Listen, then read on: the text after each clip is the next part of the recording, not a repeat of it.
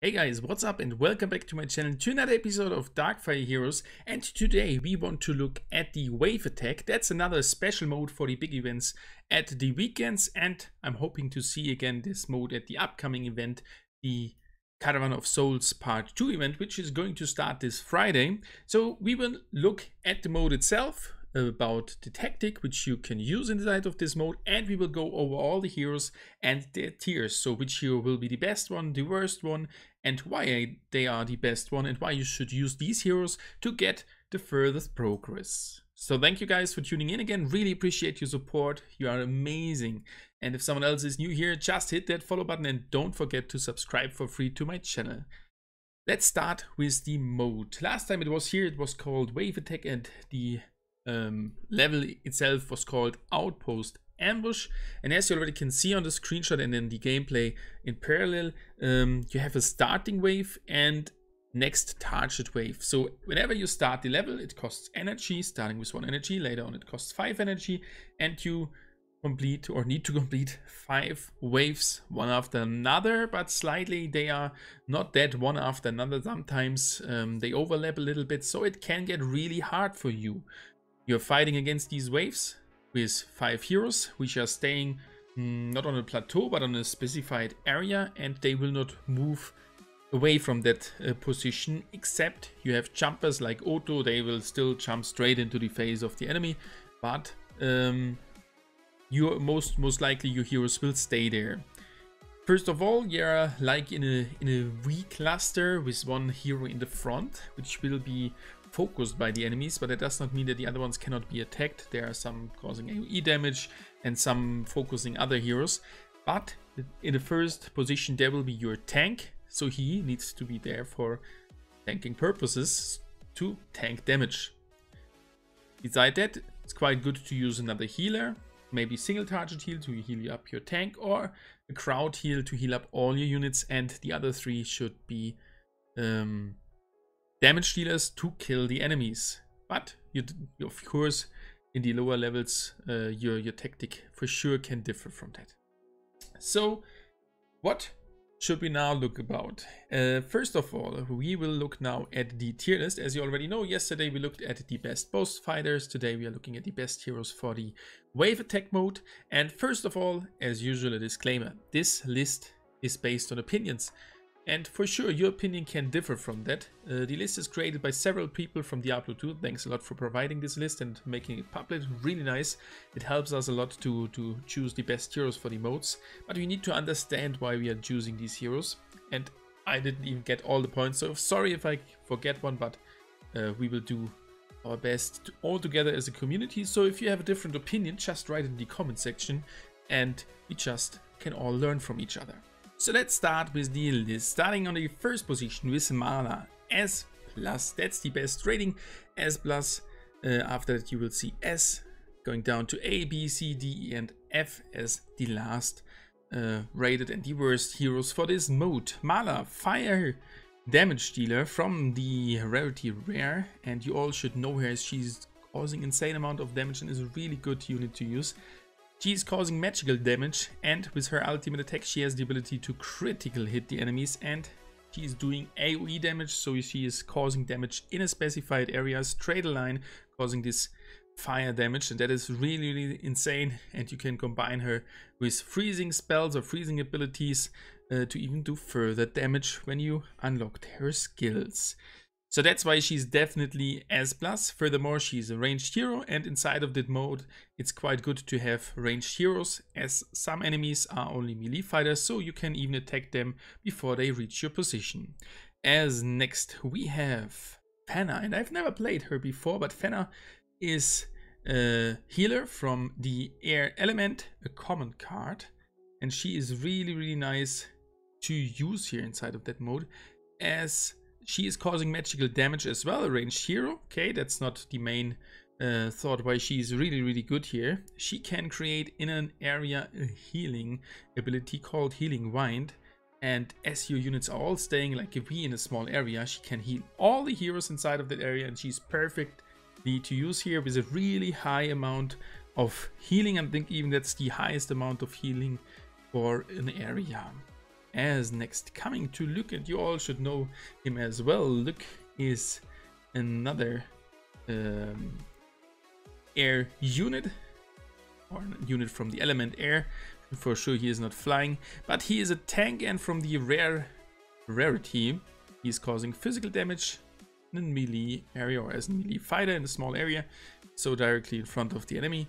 And he is S+ because of his ultimate power, where he creates an aura. The enemy is causing less damage, 50% less damage, and the enemies are taking inside of that area small amounts of damage, but is insanely powerful against larger group of enemies. If you have no AoE ability ready in that moment, he can kill some of them. Even the damage is not that much.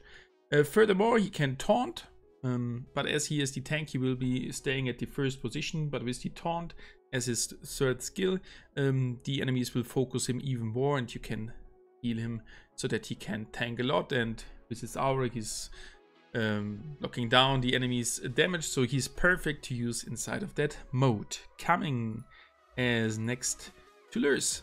Lurs causing physical damage as a ranged fighter with the range of 620, and that's why he's really nice here. And the next two you can see there as well. With the 620 range, he can attack the enemies really early, causing a lot of damage. And if you have even some nice items at him, he can cause, of course, further damage. He's from the water element and is a common card, which you all should know. And with his ultimate power, he's firing 3 spears at the enemy and knocking them back a little bit, what should help you here at this mode as well. Coming as next, but his main purpose is for sure the damage per second. As next we have Ayul, the best single target healer in the game. Not much more to tell, as your first hero is the tank and is taking the most damage. For sure it is nice to single target heal. Even Fenna is really good as well. I prefer Ayul because I've leveled up her, and even I think for beginners Ayul is better to use here when you have a good tank. S rating as well. Magical damage with 620 range. As you all know, she's a Earth hero from the common rarity and the healer, as I already told you. Coming to the next one, that's Jose. Jose is especially good against larger groups of enemies, and we all know it. He's causing AoE damage with his ultimate ability, where he even can cause critical hits, but he's causing physical damage beside from Mala, which is causing magical damage. But as in these wave attacks, there are enemies with high protection against physical and high protection against magical damage. You should have some magical and some physical damage dealers here in your team. He's a damage dealer, as I said, from the fire element, and a common card as well, causing insane amount of damages. And with his skill, he can even build up the damage. When he kills some of the enemies with his ultimate power, the damage of his auto attack increases. Coming to Metos, and he is an epic card, the first epic here. Real nice tank, and that's why he is here. Really good to use for sure as well, as he is, from his stats, really nice. He has a real high protection, and with his skill he can heal himself whenever a teammate of you is critical hitting. He has the 50% chance to heal up slightly, so he has even the ability to tank even more with slightly healing, and that's combined with healer is really insane. And I really like Metos inside of that mode here. And he boosts your defense and protection, or his own defense and protection, so you can tank even more. So that's really nice. That's the third skill, called Forlorn Friends. When an enemy becomes vulnerable, so you need to have that ability somehow. Metos defense and protection increases, cooldown 5 seconds, maximum trigger 6 times, and 6 times that's on the highest rank, 8+% defense and 8+% protection. That is just insane. 48% more protection and defense. real beast here. Coming to the last hero here, Rihanna with the S rating, causing physical damage as well. By the way, Metos epic card from the dark element. Rihanna from the fire element, a rare card. And she's a supporter, while Metos was a tank. Rihanna is quite interesting that she has that good rating. I've never played her before, so maybe I'm missing something. But she has the ability to pull one enemy closer to all your heroes. That may be a really good reason here, as she can pull enemies from quite a long distance. And whenever she has unlocked her all the skills with the 4th skill, and when she is causing a critical hit, she stuns the enemies around her area. So she has the ability, a little bit similar to Otto, but Otto jumps in. Whenever she hits critical, she can stun the enemies inside of that area, which should even help you to lock the enemies and cause with the other heroes further damage. So that's all about the S plus and the S ratings. And as next, we will look now at the other ranks, starting with A and B plus. So these heroes are still really good to use inside of that mode if you don't have the heroes with S plus or S rating ready to use, as for sure the main aspect where you should switch your heroes is the level. If you have a level 25 B rating hero, it might be better to use him instead of a level 10 S plus rating hero for sure. We have there with an A rating Klexander, Nienna, Liang and Sefine. And Klexander, really nice to use, and I think most of the top players, or a lot of top players from the last event from the highest bracket, have used him, causing physical melee damage. Really nice to use, epic card. We have Nienna, Liang and Sefine there, all for different purposes. Nienna causing damage, Liang for protecting with the shield, which is really nice here. And as next, we have the B plus rating with Daer, Quiji, Adeline, Manuel, Sao, Idir, and Ellen. And I think Adeline will be maybe a hero I can use for a single target damage, but that's depending on the level. I have leveled her to 7 or something like that. Because the waves consist of larger heroes with a smaller amount and more heroes with less strength. So you need some AoE damage and single target damage, and Adeline is really good. But I think I have my team which I will use here. We will see that at the next event whenever the mode is there. Manuel, Sao, Eir and Ellen completing the B plus rating. And as you can see, some melee champs here and a lot of 620 ranged heroes here. Coming now to B rating, so we are slightly getting worse here, but they are still good to use. With Dagmeier, Makash, Raul, Tomoni, Filippo, Esepe, Beza, Gentric, Raibert, Lorenzo and Montes.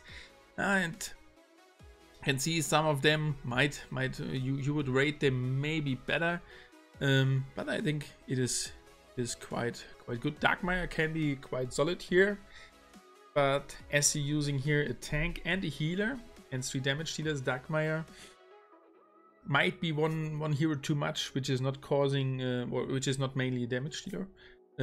So she can be good boosting with her rage when your teammates critical hit, but I think as another supporter and only 2 damage dealers, you might missing some damage here. That's why I would not prefer her. And getting to the C rating, so we are getting even worse here. We have the Catherine. Even she has the ability to that you have lifesteal ability whenever she causes her hero power, but as I said before, we need damage here. We have Asashi, Mingsu, Jarden, Imani, Chromon, Hagen, Kare, Hilga, Sen and Marte. And as you can see here, Marte still not a good healer. That's sad to see. Maybe she will get a slight buff in the future.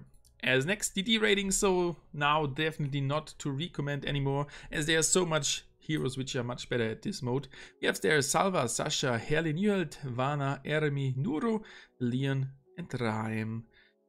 Nuro, for sure, with his tornado he could help you, but I would not, personally, I don't have him, so I cannot say if he's good or bad, but I think he deserves the D rating in this. There are much other modes where he's really nice to use, especially for Shuri Castle. And now as we already talked about it. Yeah, that was the D rating. Now at the E rating we have Yera, Carmen, Jabbar, Tonio, Bjor and Cruzo.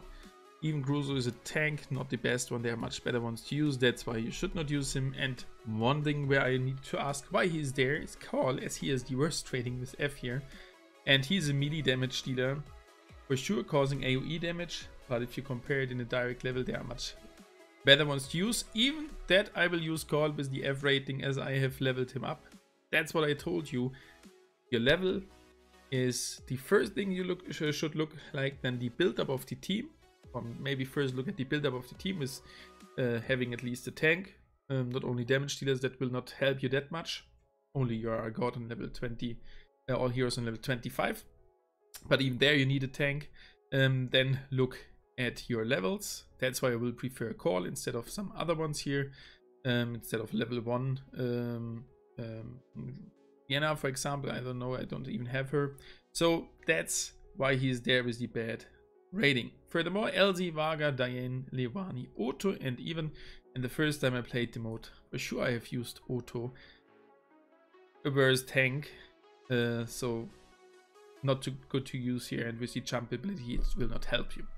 So that's it for today. Furthermore, one recommendation, if you have it, is Mykonitier enemies are focusing this unit and you can put some AoE damage. So that's it for today's video. Hope you liked the video. You can write your opinions straight inside of the comment section. Really like to see your opinions. And I hope you've enjoyed the video. If yes, thumb up. And we will see us again in tomorrow's video about Darkfire Heroes. Tomorrow is Thursday and the event will be revealed. We will talk about it tomorrow. So see you then.